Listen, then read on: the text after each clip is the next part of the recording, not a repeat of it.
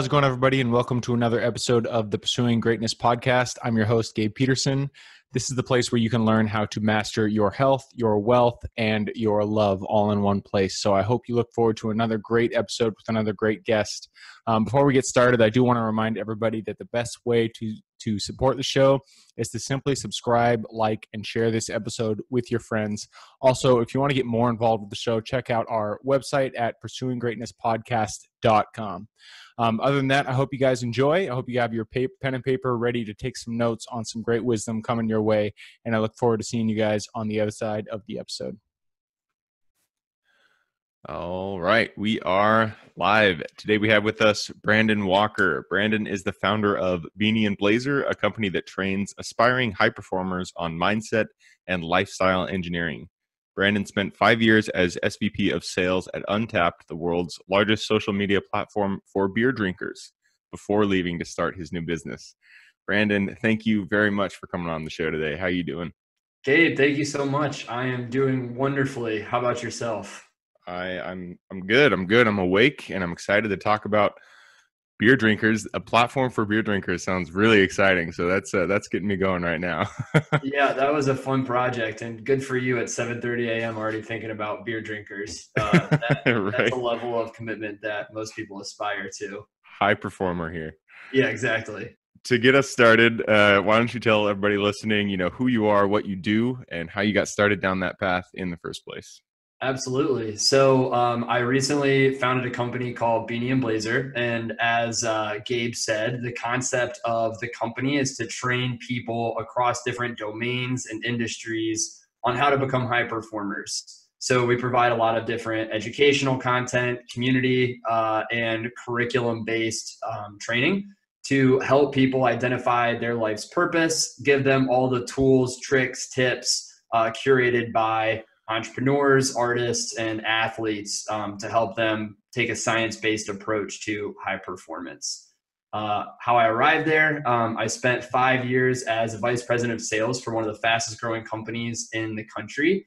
So Untapped is a beer app with over 8 million users. And I started with that company when I was 20 as a sales intern. And very quickly, within a couple of years, I had 45 salespeople under me selling software to bars, restaurants, breweries, bottle shops, liquor stores. And in that experience, growing a really high velocity startup, I learned a lot about management and leadership and what it takes to separate from the pack and become a high performer in the context of business and sales. And that was my favorite part. So I had some life experiences coupled with my managerial experience that amalgamated for me to start this company to train people from all sorts of backgrounds on how to become badasses. I love it.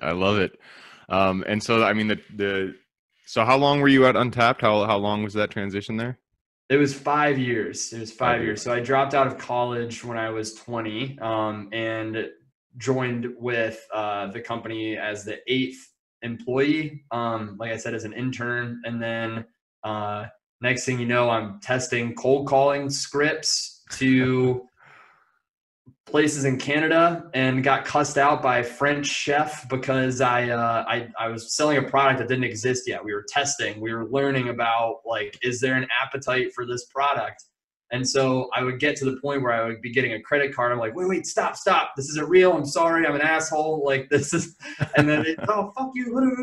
And, but we learned that people want this. There's an appetite for what it is that we're going to sell. So I had the opportunity to start growing a team and building out the software stack. And next thing you know, we have this just engine running. Nice. No, I love it. There's a few things that I want to ask, a few ways that I want to take this conversation. The first one, just, you got in when you were 20, this is a brand new company. And then over the period of 5 years, you transitioned to having over 45 people on your team. So kind of take us through that transition for you and what the growth was like during that period.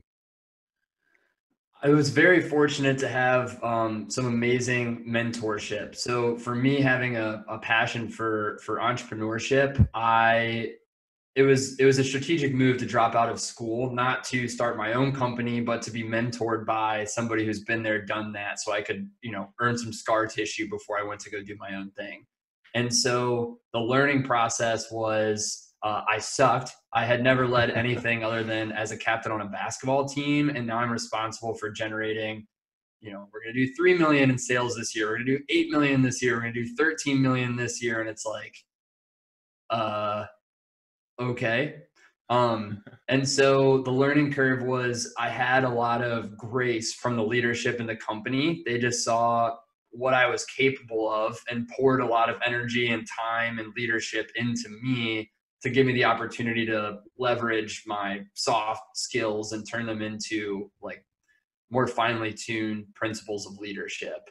And beyond that, it's just with any other business or podcast or whatever it is, it's all about iteration, right? So you try one thing, it's not going to be right. You try a new thing, you try a new thing. So just me being flexible and willing to learn quickly and fail a lot, I think put us in a good position for a growth trajectory. Yep. And I'm always a huge proponent of mentors over formal education. I did finish college, but I do think that it's not really necessary for the vast majority of people. I wish our society kind of went back to the apprenticeship model that they had back in medieval times. But so I love that that was kind of your experience. You did go to college, but then you left and you really learned by doing. You learned by looking at the people who were doing it excellently and then mirroring them and then, taking their advice and over time becoming better and better at what you did. I bless you. I totally agree about the apprenticeship mentorship. There's a quote from Good Will Hunting. It's something like, you spent $150,000 on an education. You could have got it from the library for $1.50 in late fees. And it's like, now that we have the internet and we have all these online courses and curriculums and thought leaders, yeah, there's really no excuse to not just go fetch whatever it is that you want to develop skills in. Yep.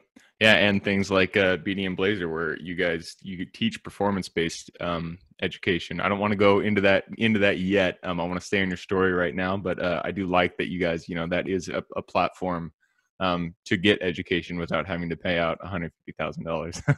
Yeah. Thanks. So the next things, you've mentioned before that you guys did iterating a lot.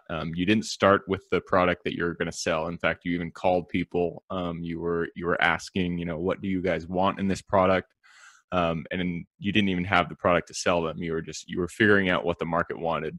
A lot of people listening, watching, they're thinking about starting a business. Maybe they started a business, but they're not quite sure if they got the right market fit. What kind of words of wisdom do you have for those people when it comes to finding the right product to launch your business with? I am a big, so there are multiple sort of thoughts or schools of thought on how you identify a product. One is the passion, right? Like if you're a hairdresser, if you're a real estate agent, you have identified a niche that you're really passionate about. You know a lot about it inherently, and you build something for people who fit your profile. And for me, that is not the approach that I took.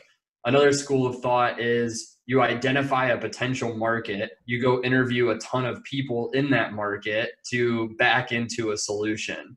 So you think of kind of like bottom up, top down kind of approaches. Yeah, perfect. That's a good way to say it. And then I think the third, so you may know nothing about the market, right? Then I think the third approach is you have a thesis that may or may not be rooted in something that you're passionate about or have a ton of experience in, but you've identified a potential problem and you go with a potential solution and you start sourcing feedback based on your hypothesis instead of just rote asking the questions to back into a product idea.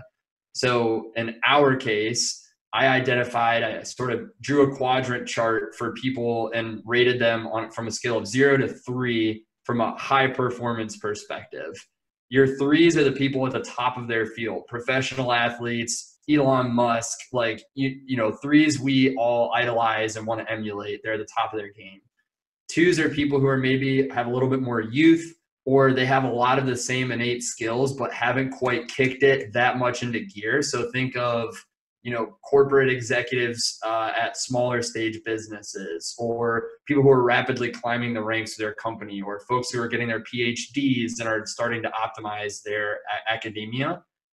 You have your ones who are typically, it's bred from youth. It's people who have a lot of potential but don't know what the hell to do with it. Like they're sitting there, they're like, I feel restless. I have explode. These ideas. What's that?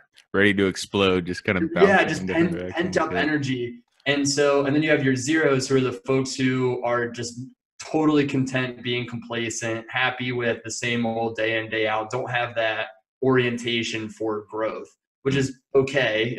It's just on a performance scale. Yeah. So for us, we identified, I think that there is a gap missing for the ones to help them get to twos. And so we create a lot of methodology and training like, hey, you have all this potential. You don't quite align with the American dream or the status quo of what is expected of you, but you need somebody to provide some frameworks to help you get in line with your purpose. And so we started with a thesis. Now we're testing that with ads and conversations like this to see if there's actually a market for people to be drawn into that type of an offering.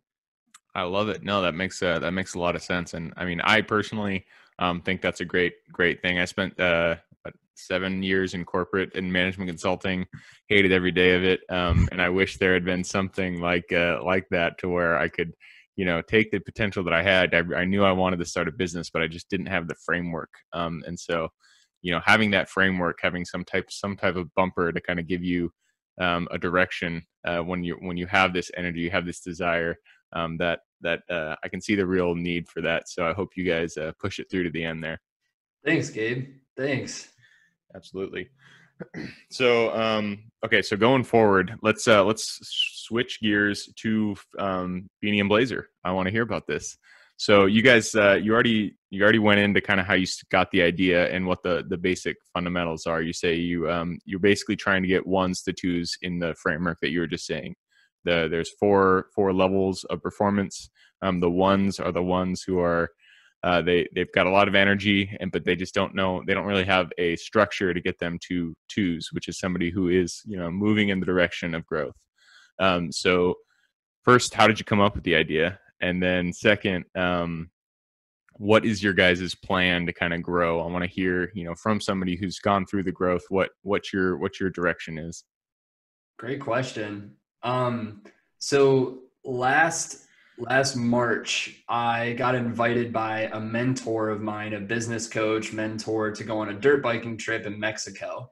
And the plan was to ride the Baja 1000 tracks, like pre-run them, which is a huge like adventure dirt bike race down in Mexico. And is 1,000? Does that mean 1,000 miles? Guys. It's 1,000 kilometers. Okay. Still, that's a long ways. It's a long ways. Yeah, it's typically a rally, like where people, or a relay rather, where people take turns. And so I said yes. I was going with a group of, I was the youngest person in the group by like 15 years. All these guys have a ton of experience riding. I have never been on a motorcycle before. Ooh. So so I went and bought a motorcycle here in North Carolina where I live to learn how to ride, like literally use the clutch and, flip the gears and stuff. So I I can sit my ass on a motorcycle. I can stay up on two wheels. We can do this. But the first time my ass ever hit a dirt bike, we're talking a 450cc horse of a motorcycle, was literally crossing the border into Tecate, going to Mexico. I was wearing rubber boots instead of proper dirt biking boots. I had no idea what I was actually getting into. And I was told ahead of time, like, dude, this is high risk. This is high velocity. Like, this is a real life experience that you're going on. I'm like, yeah, no, it's fine. It's cool. I got my ass kicked. I crashed so many times. I got into a really deep flow state where everything, my house, my family, my girlfriend, my dog, my work, everything back home was just gone. Doesn't matter. I'm riding my bike. Yeah. Brandon versus dirt bike versus mountain.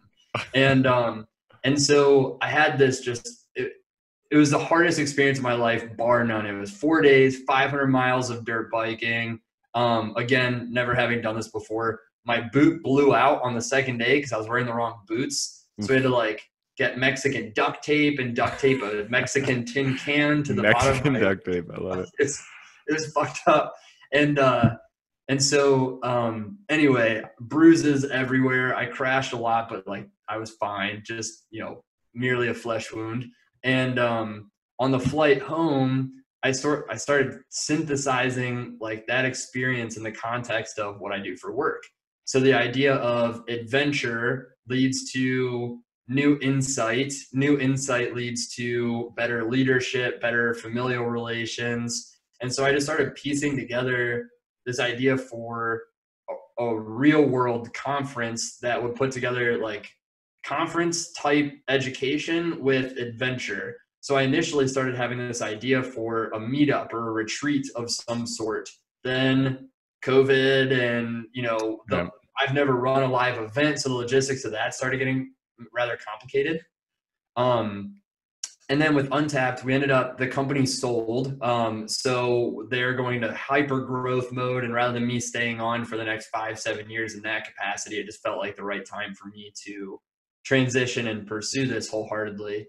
So yeah, it was a combination of just loving training people with going on this adventure, getting my ass kicked and figuring out like, hey, if I can get other people to buy into pushing their comfort zone, there's something there that you can unpack and learn something about yourself and start applying. And then as far as the implementation of the actual business, like what is going to happen, my mission for the company is to build the world's largest community of high performers across domains that are trained on our methodology, that are living in alignment with their personal values and goals. So what that means is they're living authentically in pursuit of their life's purpose, and it's derivative of the education and the community that we provide for them. That's long-term, big scale, millions of people, big impact type of message that we want to drive. As far as where we are today, tactically, we're launching a beta of our first product called the Mindset Accelerator, which is going live in November. We're accepting 10 students to our inaugural beta. What the Mindset Accelerator is it's a 6-week program facilitated by me and an executive coach that takes you through our entire curriculum that, again, is derivative of positive psychology and neuroscience and a lot of the methodologies that we've trained my employees in a tech startup environment. So the idea is we launch this beta, go through a 6-week program, give people workshops and small groups and build a tribe around them and help them integrate the lessons back into their daily life with the hopes that going to 2021, we can scale that much more broadly, better understand our audience and the way that we deploy the actual course load. So between now and then, it's just I'm publishing essays, we're about to release a podcast, a lot of content, audience, and product development before that beta goes live. Awesome. I love it. So you started with a concept that you got from this, from your trip down to Mexico. You wanted to kind of create a community and a platform where people can learn how to pursue greatness, how to become better in their lives. Sorry, I had to do that plug there. Match made in heaven. And now you guys are kind of in I mean, going back to your original story, you're in that iteration mode where you're creating content, you're kind of finding that product to market fit, and, you know, jumping on podcasts like this, and sounds like you're going to be launching your own podcast soon. So that's awesome to hear. Thanks. Yeah, we at least for the first 10-20 episodes, we're not having guests. It's just me and a buddy going back and forth on performance. It's called Beanie Blazer Radio, but we're launching that September 9th. Very cool. Very cool.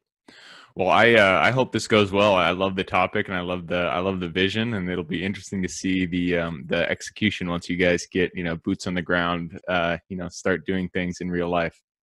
Thanks so much. Yeah, I with you launching your podcast and scaling that, I'd love to help each other out. I mean, the brands are pretty congruent as far as I can tell. Like I sent you my message, so I'd love to stay in touch and help each other.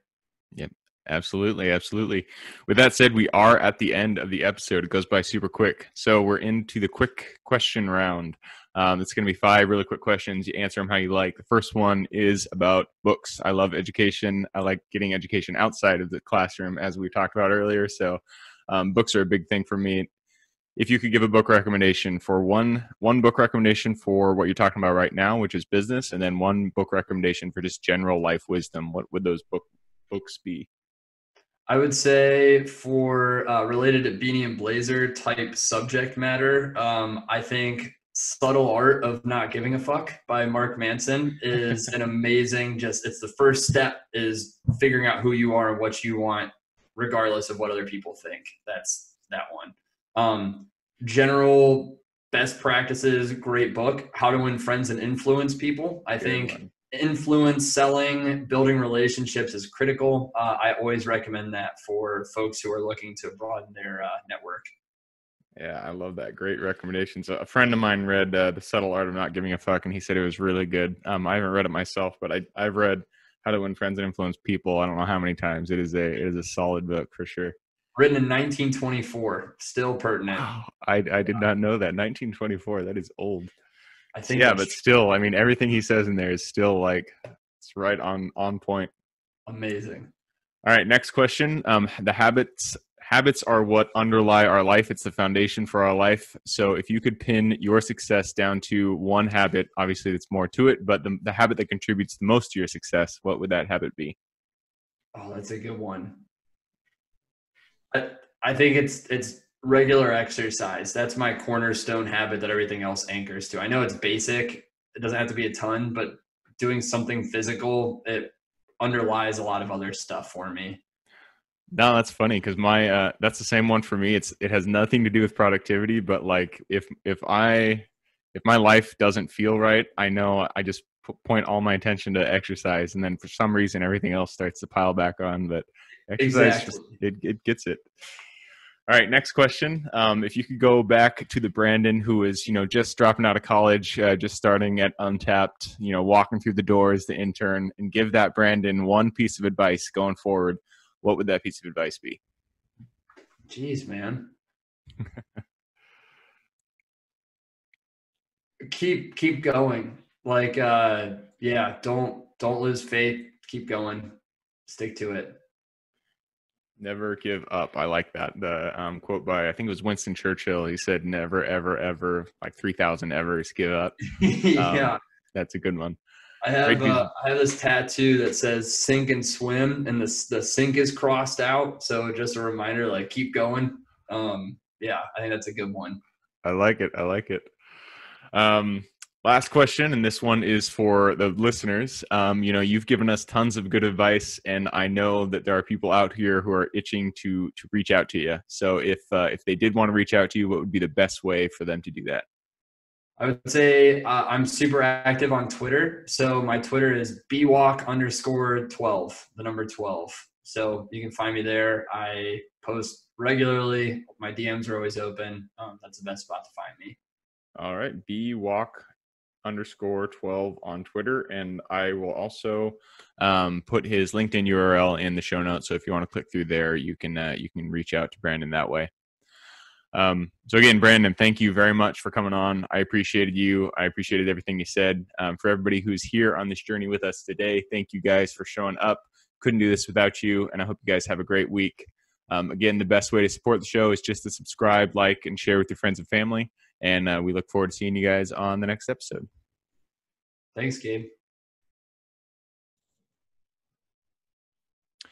Thank you guys for sticking with us on another episode of the Pursuing Greatness podcast. I hope you got a lot of value out of that guest. Again, the best way to support the show is just to subscribe, like, and share with your friends and family. Also, check out pursuinggreatnesspodcast.com if you want to get more information about what we do and what we offer. I hope you guys have a great day and keep living in integrity with yourselves. And I look forward to seeing you on the next episode coming shortly.